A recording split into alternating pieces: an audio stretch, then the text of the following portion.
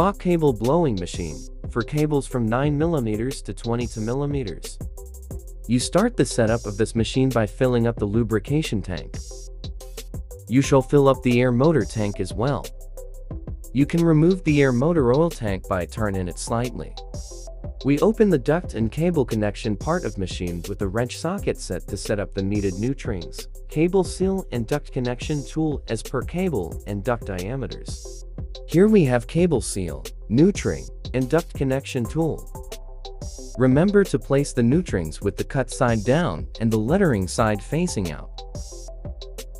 You can now place your cable with the diameter that is matching nutring and cable diameters between pallets and carefully put it into nutrings and cable seals.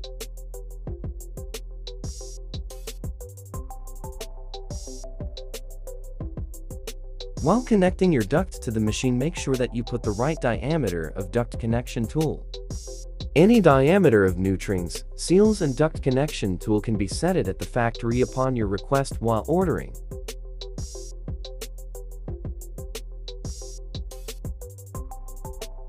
You can easily tighten the screws of duct connection tool with the socket set we send with machine together.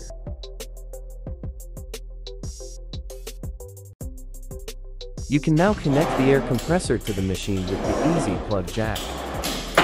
Easy Plug Jacks come with the machine together. Push the jack, connect the compressor, and then release, just in 3 seconds. You can now slide on the valves to release the pressurized air that going to duct and air motors. And you can set the air bar with the blue button next to oil tank. After every use, you can oil the motor for 1 to 2 minutes for a longer product life. All you need to do is to untighten the screw of oil tank. These are the pallet air pressure regulator and bar indicator. This is how pallets operate. The pressurized air coming from the air compressor pumps the lubrication oil into duct and also operates the air motors. The valve next to duct connection tool is to switch on the air going into cable duct. This valve is lubrication oil discharge air valve. We have the cable direction forward or backward and speed control valve.